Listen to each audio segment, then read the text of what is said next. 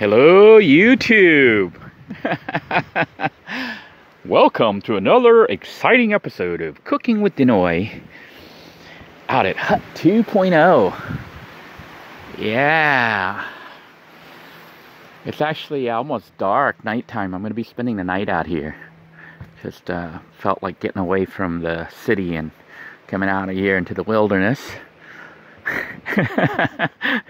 To rough it out at the hut. Anyhow, I am in the process of cooking dinner. It is going to be, of course, white rice, which we're boiling up right now. And we're going to have some thick pork chops. Yeah, is that cool or what? As you can see, I've added some more wood to keep the fire burning here while the rice is boiling up. Essentially, I'm waiting for it to stop boiling. I'm cooking it as if it was cooking in the rice cooker on the electric countertop, you know, the electric cooker itself. And what it does is basically when the water boils out, then the unit tends to shut down and go into warm mode. So what I do when I see that the water has boiled out, you know, out as steam through here, and the water's gone pretty much, I take the whole unit off and set it aside and let it cool down. And when it does that, I'm going to open up the grill and put my my thick Walmart pork loin center cut chops on there. Yeah, I think the grill top here is big enough to cook both pieces of the pork chops. It was only $2.63. How good is that? And of course, we're going to season it with just chopped onions and the Badia Complete and some Kikkoman soy sauce. I don't even think I'll need the olive oil, so we're not gonna fry it up. So we'll just be grilling it out here over an open flame. And that is one of the benefits of having a little portable cooking unit like this, is that, you know, I can cook out here virtually no cost because my fuel is just frond leaves and wood, whatever, you know, scrap branches and stuff I can find. And the fire, by being confined in this unit, is very much under control, so I don't set the whole forest ablaze here. But this is one of the big reasons for making I guess a portable cooking stove that I can take with me and use out in the wilderness, you know, when I'm completely off grid. I'm able to just burn wood.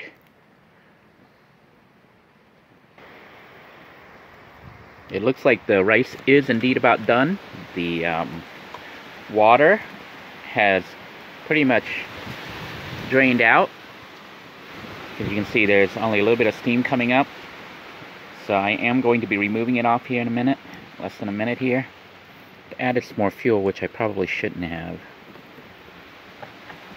We're going to go ahead and take the rice out and let it finish, you know, cooking, warming up here on its own. You can see here, look at all that steam. Woohoo! The rice should be perfectly done. I am going to let this burn down just a little bit. Then what I will do is add the pork chops here. So we're just kind of evening out the charcoal.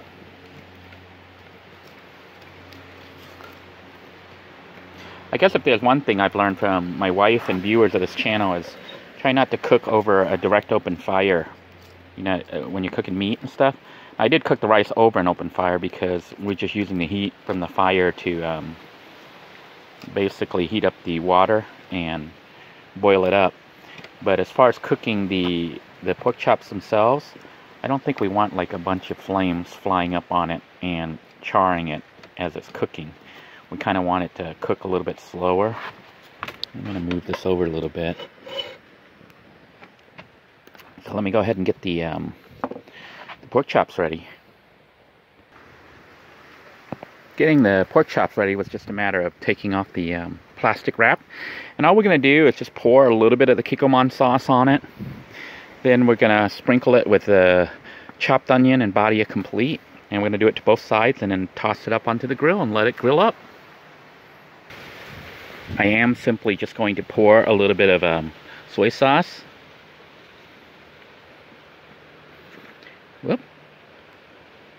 And I'm just coating the food with the soy sauce. You see, I didn't even bother washing this because I don't have access to a lot of water out here. So I didn't bother washing it because we're going to be cooking it over an open fire anyways and making sure it's thoroughly cooked. So I got this side done. So what I'm going to do at this point is put the the onion on it and the badia. So the first thing I'm going to do is sprinkle it with the chopped onions. This is pretty much the same stuff I normally cook in the rice cooker. But since I have access to the hut and access to this portable stove that we made, I figured, you know, it tastes a lot better eating stuff that's grilled versus kind of fried in a rice cooker. The rice cooker is great when you're on the road traveling and you got to cook while you're driving or cook when you park somewhere, but being able to get out and actually cook it over an open fire like this, an open grill, is like 100 times better. So I am going to put that directly over that, and I'm going to do the other piece just the same way. So I guess it's a matter of me arranging this so it doesn't, you know, we have room for two of them. There we go. I think we've got two nice chops on the grill. I am going to pour a little bit of soy sauce on it.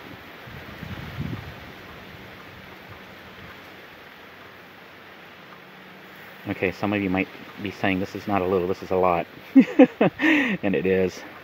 Probably one of the reasons my blood pressure is so high. Alright. So I put soy sauce on it. Now it's a matter of sprinkling it with the chopped onion.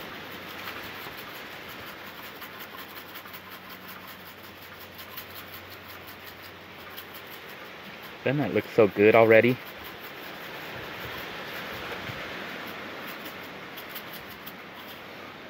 And some of the badia complete.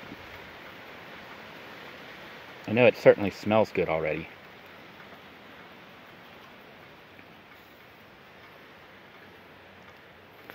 The only concern I really have with cooking out here is because the food smells so good.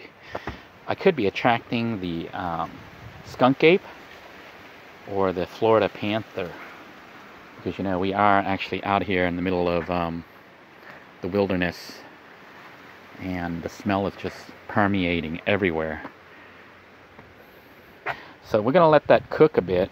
I might even put a lid on it and kind of let it hold the heat in, and maybe I'll do that. I'll get a lid and put it on it so it can kind of bake a little bit, and then I'll come out and flip it in a moment. So I've got my pan lid right here that we're just going to simply put it right on top. Although I don't want to, what I don't want to do is block off the oxygen and have the fire burn out. That might be a little too big. Maybe I'll do it like that, just to let it kind of trap the heat in there and cook a little bit better. Not sure if I want to add some flames. I might put in another branch to get it to sear the meat a little bit. Or we may let it sit like this and slowly cook. I know it certainly is smelling really, really, really good. Doesn't it look good? It's been cooking on this side for quite a bit. Maybe about 5 minutes or so. I'm going to try to flip it and see how it's doing. Otherwise I'm going to have to add more heat, you know, at a fire. Get the fire burning. It looks like it's cooking slowly. So you can hear it, and I don't know if you can hear the sizzle of the meat cooking. It is cooking very slowly. I think I'm going to go ahead and throw in some more, cause a couple of flames to come up by throwing in some paper and a couple more sticks just to start up a fire again. Because I feel like it's not hot enough. So I'm going to toss this in here. This paper we used earlier. And we're going to just lay this wood underneath. As the paper burns, it starts to release more smoke, which is kind of bad. But I am going to blow on it here in a moment. And it causes a fire to light up when you do that. When you blow into that pot right there, what you're doing is feeding it a lot of oxygen, which helps the fire to come back up. So hopefully the fire will come up and these little sticks will catch. That way I can have some flames and have it kind of like char-boiled. Oh, we got a little friend here. Yeah, one of the things is they do smell food. So you can see my little friend came out probably because he smells me cooking. And he's running off right now into the woods. But he was coming right up to me until he saw that I saw him. Yeah, you know, this place gets all sorts of animals. We have like little boars come up. I haven't seen a panther yet, but I did see a lynx or a bobcat, one or the other. It was like a big cat. It looked almost like a house cat, but it was big, like about 2 or 3 times the size of a house cat. So our little friend there has walked off, but they come here at night sometimes. I can hear them outside. You know, my first night out here when the armadillo was out here was kind of freaked me out because they were coming right up to the building and you know, digging and clawing and scratching. So he must have smelled the food and decided to come check it out. But anyhow, let's look at our food here. Oh man, the fire has burnt out, so I'm probably going to add some more paper towels in there to get it burning again. I have added some more paper and glue on it again. And I got ashes all over my food here. Not good. I don't really want ashes. I wanted it charred a little bit, but not ashed. So we're going to go ahead and flip the meat here and see what it looks like now that it's kind of seared a little bit. Get rid of the ashes that blew on it.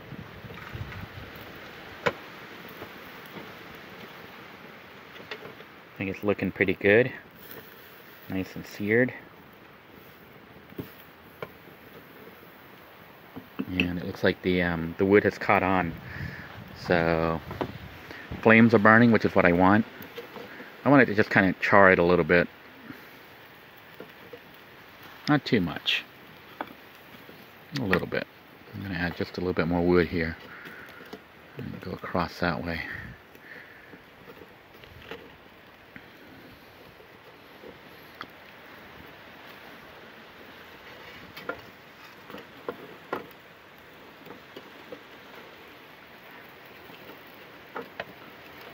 There we go. The idea is to have oxygen flowing between the wood so that it burns, otherwise the wood will not burn. So wood needs oxygen.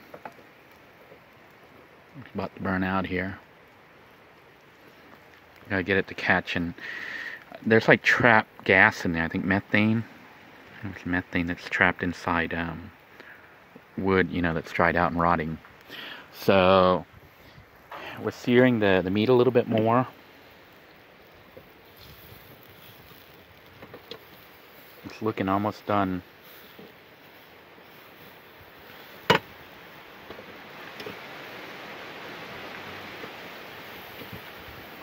And I may add this, I don't think I need to add this last piece right here. I just need to move the flames. There we go, so that they burn. And get this other one to catch. This other piece of wood doesn't want to catch. So I'm going to take it back out and put it diagonal so that maybe it'll catch. There we go.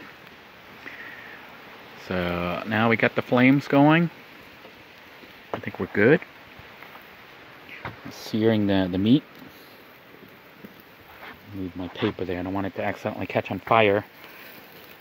And I'm going to remove this meat off the heat here in a moment. I just basically wanted the flame coming up a little bit to crisp it up a little.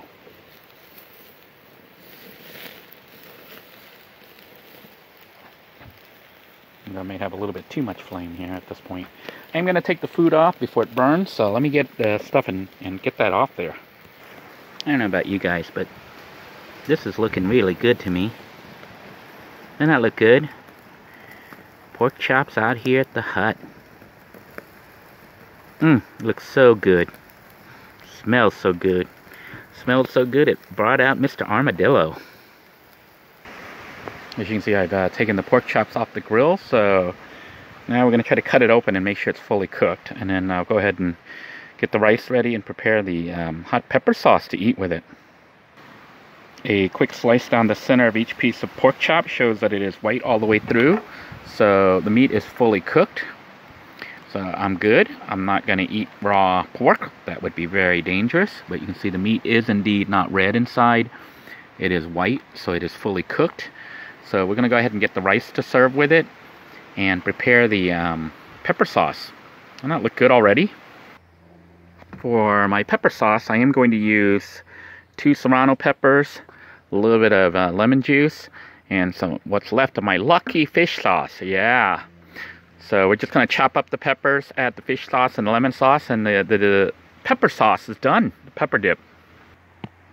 As you can see, I've chopped up the serrano peppers. Now we're just going to add some soy sauce, some fish sauce. Squirt it right in there liberally. I think I'll use it all up. This is the last of my lucky fish sauce. I'm going to have to try to get some more. And our lemon. Squeeze the lemon on there. And this is the last of the lemon too. Maybe a little bit of lemon left.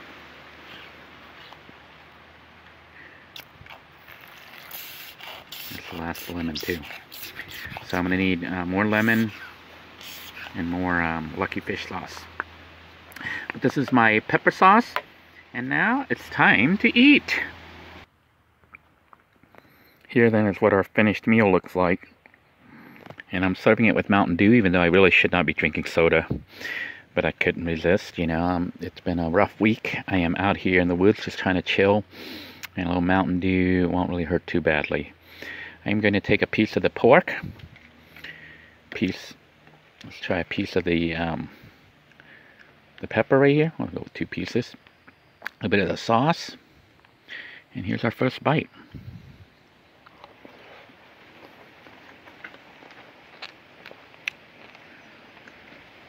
Oh my goodness.